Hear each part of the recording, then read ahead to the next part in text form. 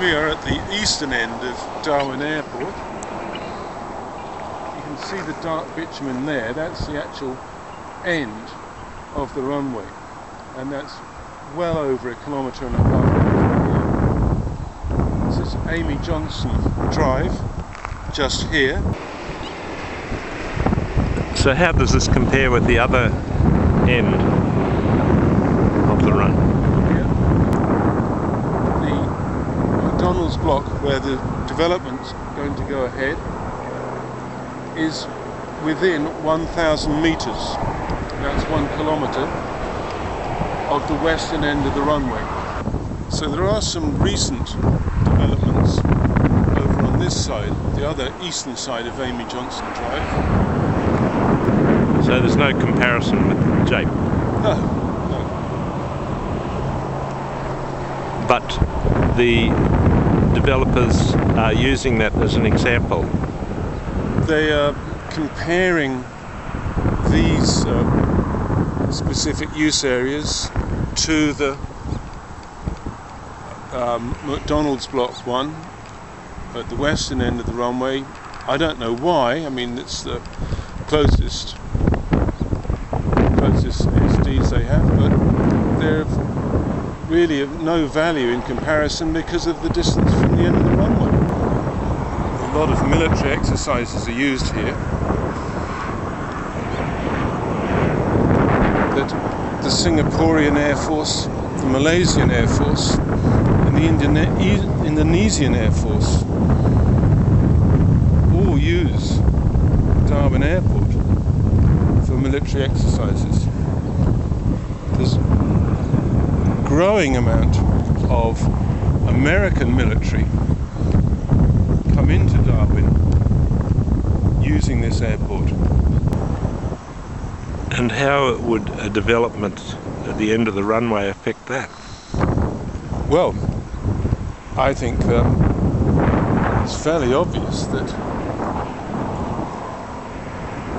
it could be a very dangerous thing indeed, and could cause an international negative scenario.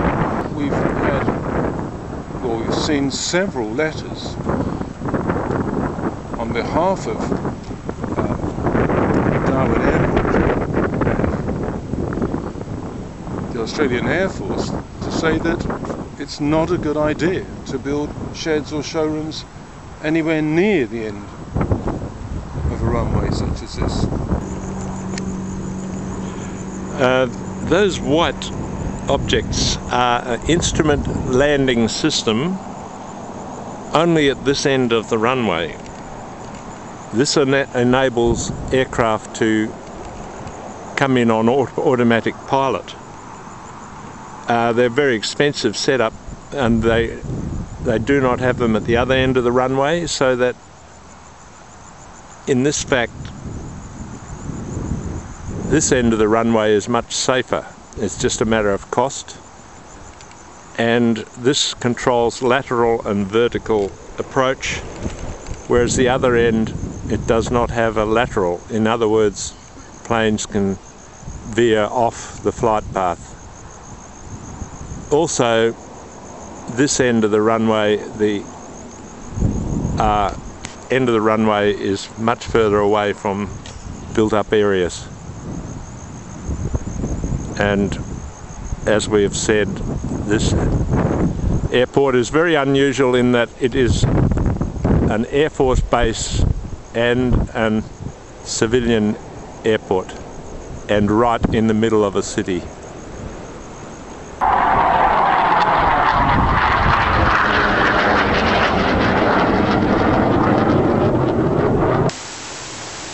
So here we are at Darwin Aviation Museum. Here's the remains of a crashed Mirage jet fighter. It was crashed in 1984.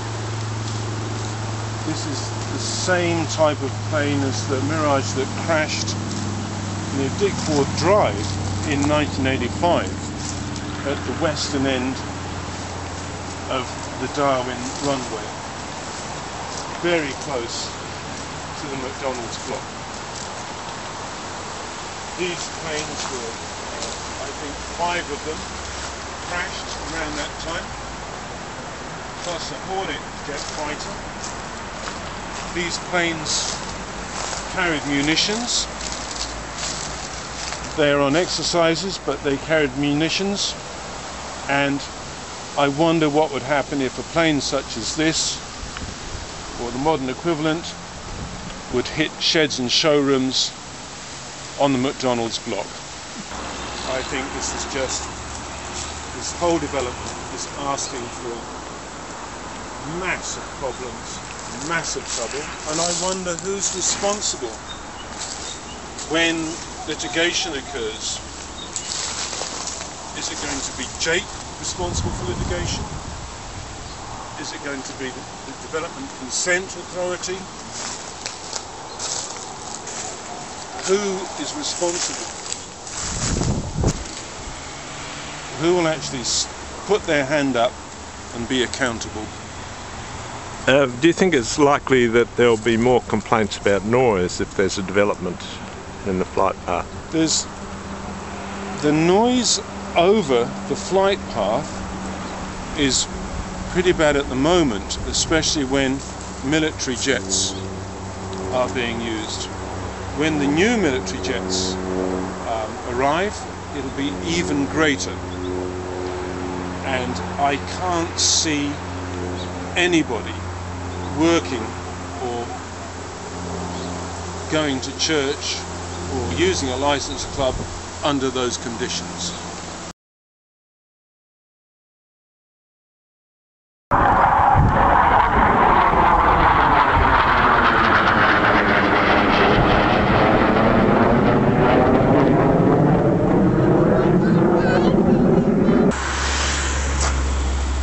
There's a plane coming in over lot 5182, area A, site for a licensed club, veterinary clinic,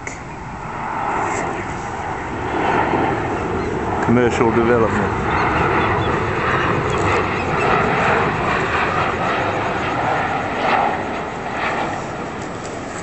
So this is the golf course at the end of the western end of the runway, Darwin Airport.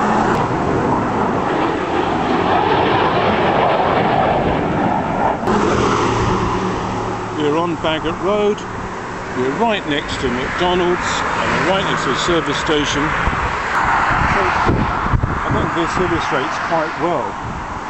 You've got a McDonald's cafeteria there and you've got a petrol station right at the end of the runway, right at the western end of Darwin Airport. Under the flight path. Under the flight path, within 1,000 metres of the end of the runway. What previous Development Consent Authority would ever have allowed those two buildings to be built in such a dangerous position? The people in the present application for the development of the McDonald's bush block use it as an example to say how it doesn't matter what one builds here.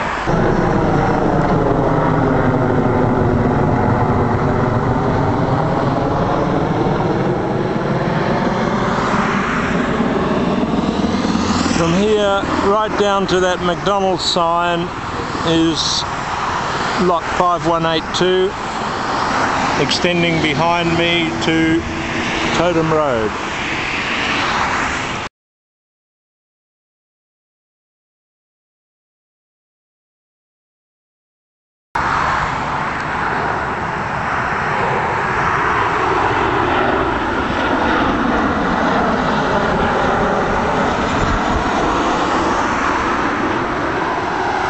Yeah, so this is Bunnings, and a very large establishment on Bagot Road. It's been used by the developers and planners as a comparison as a large showroom or shed almost used as a precedent for the future buildings that would be put on the McDonald's bush block. And this would seem to be totally illogical to use it as a precedent or a comparison. It's quite a bit north of the development, isn't it? It's well north. And you've seen some very, very small planes just go over slightly to the south of here, but nothing in the way of military planes and nothing in the way of large passenger jets.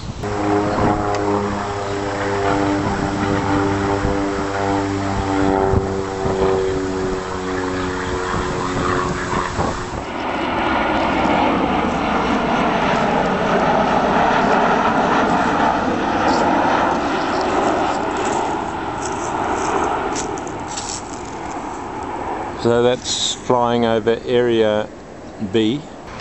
So we're standing on the old Rita Dixon home site, Carew Park, surrounded by lot 5182, and at the back here is Area B. This area Jape wants to develop, is that right, David? This is surge area, isn't it? This, I'm not sure if this is primary or secondary surge, but certainly just over there on the other side of Dickwall Drive is primary and secondary surge, and there's a lot of water here during the wet. It does seem to me rather inappropriate to remove such a beautiful piece of native bushland as this. And the burial ground, possibly. And it's actually marked on the application form as a burial ground. I've found several ironwood tree stumps that still exist in this area where I believe the poles were cut from.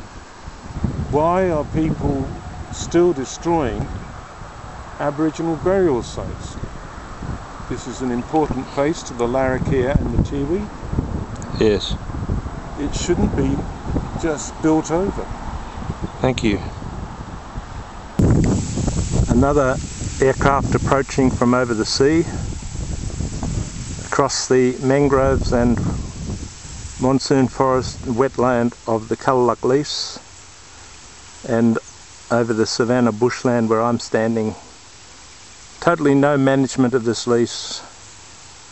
I mean, terrorists could set up a rocket launcher here and no one would know. It's coming in.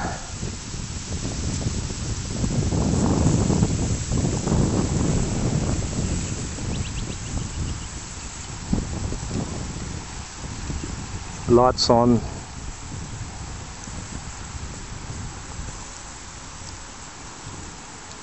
This is proposed development by Jape on Aboriginal land.